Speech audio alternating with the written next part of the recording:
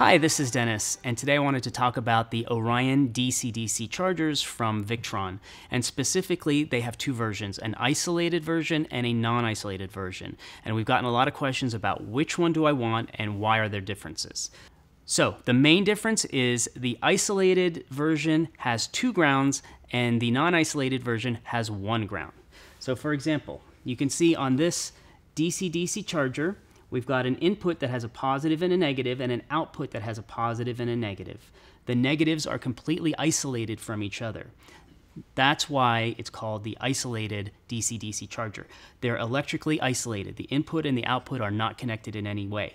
What this means is that if you've got a dirty input line, the output line won't share that same dirty ground.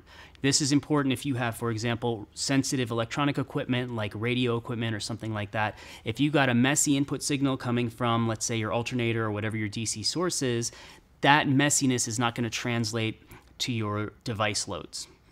And just as a comparison, this is the Sterling DC-DC or battery-to-battery charger. You can see that there's only 3 outputs here. There is 2 positives, the input positive and the output positive, and there's only 1 negative. And that's because they're sharing the same ground.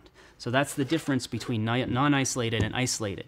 So why would you actually want a non-isolated version? Well, if it doesn't matter, the non-isolated version is cheaper.